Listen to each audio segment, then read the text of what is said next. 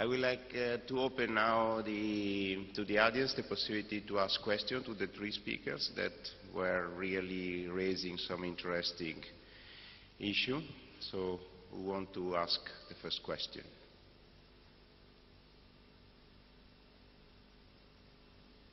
Okay. Paul?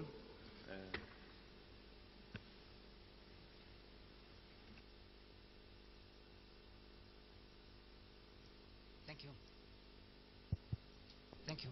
I have a question, a remark to Ian. First of all, I would like to thank you for your presentation. I think that it is very important to get this view on how we need to move forward. And I would like to use your presentation as a benchmark and come back to you in 5 years' time to see how we have moved on. Hugo just made a remark to be not too defensive. I'm not defending anything here, but I think that we really should take action on a number of the items that we saw in your presentation. So thank you for that.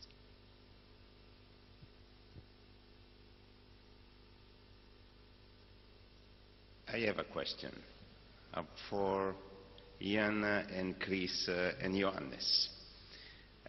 In your presentation, Ian, you mentioned that one of the weakened points is the missing project leadership or project management of Inspire, and the difficulty to bring together all this initiative. And that is something that we know very well. We are working since several years to keep the three major initiatives, Inspire, GMS and SACE, aligned. So you saw from the presentation of Johannes that there is also some development that is happening at national level, because there are problems to be addressed, and then there are additional systems that are. How you do see, we say, multi-project coordination possibilities, because you cannot think that somebody can coordinate everything, so you have different coordination at the level of Inspire, at the level of GMS, at the level of SACE, and as well at the national level. How the three speakers see a good model to ensure that there is a cross-project coordination between all these initiatives running in parallel.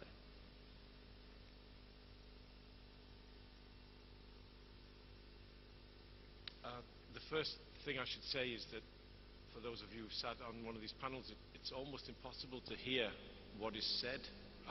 So I'm going to guess, Sandro, that you asked me how do we see the coordination of multiple projects across multiple areas? Is that right? Sorry about this. I know it sounds as if we're stupid, but we genuinely can't hear. The first thing I would acknowledge is that it's a difficult task, a very difficult task. But I actually think that there is a need for coordination, and actually something slightly stronger than coordination, and that there has to be a single point of responsibility, because many of these things are aiming towards a common goal. And I'm not going to use the word czar, but I actually think that the Commission could introduce, and I can see Hugo shaking his head, could introduce a single point of contact about these things where there was somebody who took the bigger picture. There was somebody who was responsible for at least seeing the bigger picture, even if they weren't responsible for dictating how that should be. And I miss that person who has the helicopter view.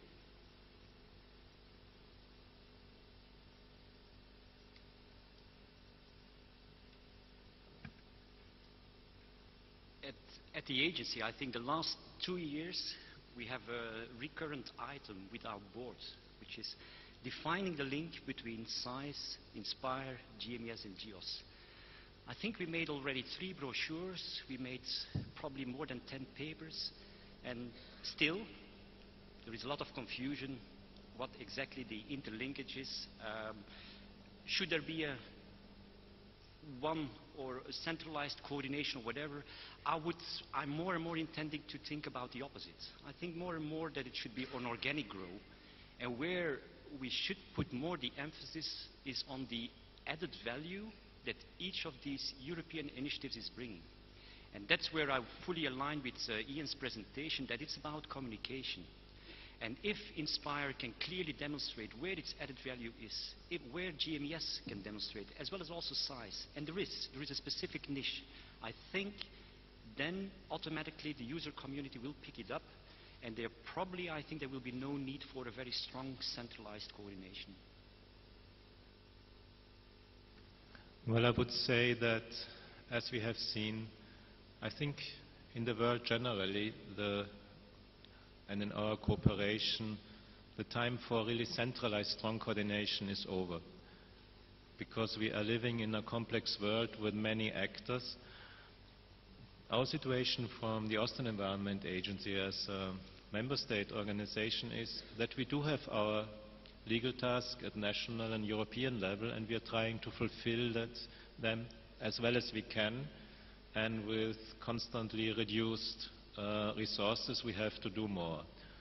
So our only chance is anyway to follow as closely as possible all European initiatives, to integrate our concerns as tasks as well as possibly into them.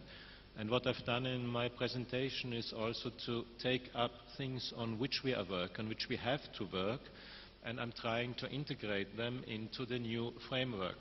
And from that context, whether we are able to do something which we have to do inside Inspire or SIZE or SIEF or whatsoever, is not a really big difference. But I think on that basis, I know that all my colleagues from the other national authorities are about in the same situation, so if we cooperate on that basis, we can come to some useful results.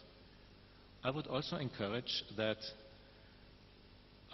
Inspire should be more thematized, and SIZE, and whatsoever issue some European administrators want to push. It would be good if it's more thematized in institution building capacities in the different projects, twinning projects, your external outreach, because when then member state institutions have to work together with other countries on specific issues, they all learn about it, and the practical understanding in implementation is strengthened. So we did such initiatives in Croatia, and we learned a lot of it. Thank you. There are other questions from, please.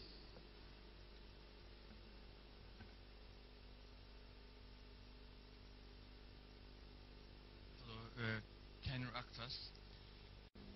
Are you planning to start a project for the international or multinational knowledge sharing platform or knowledge management system using social networks or crowdsourcing?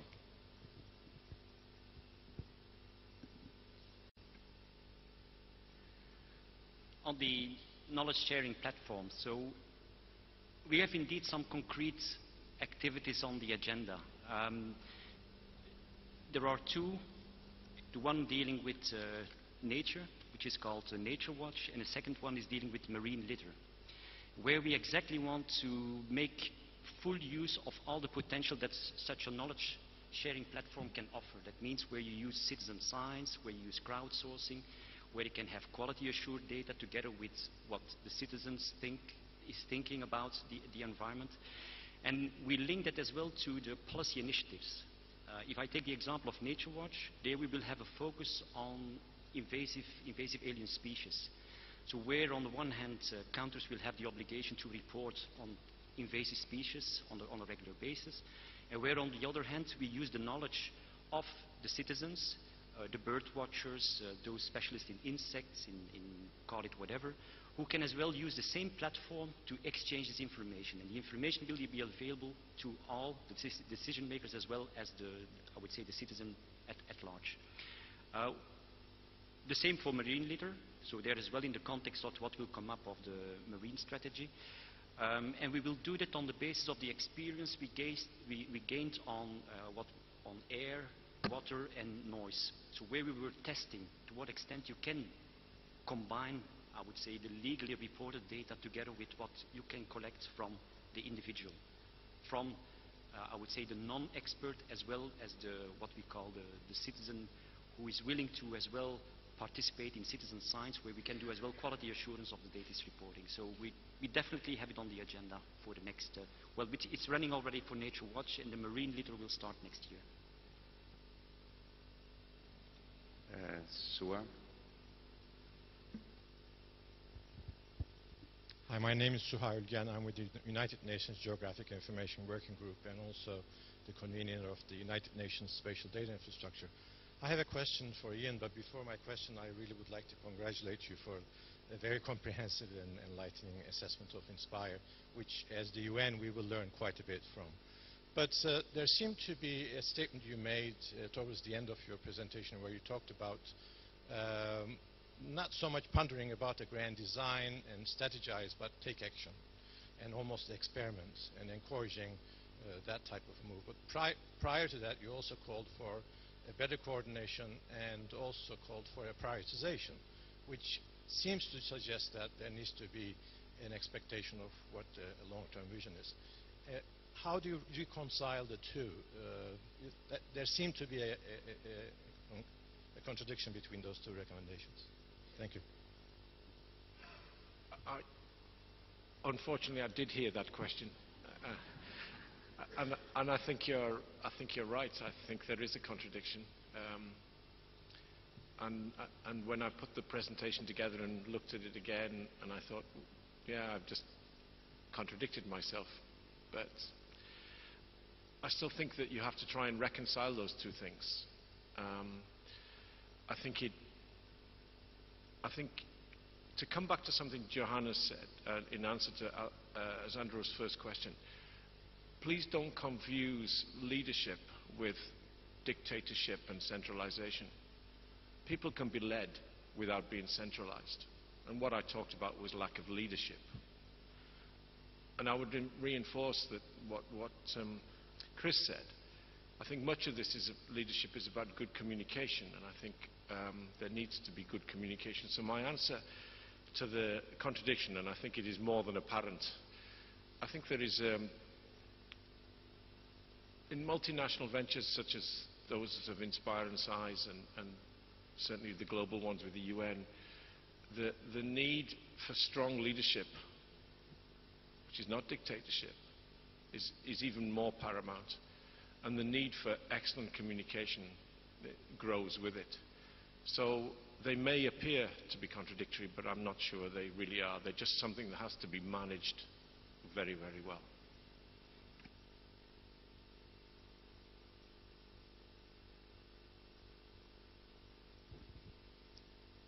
I have a question to DG JRC people about the lack of funding in putting INSPIRE in action.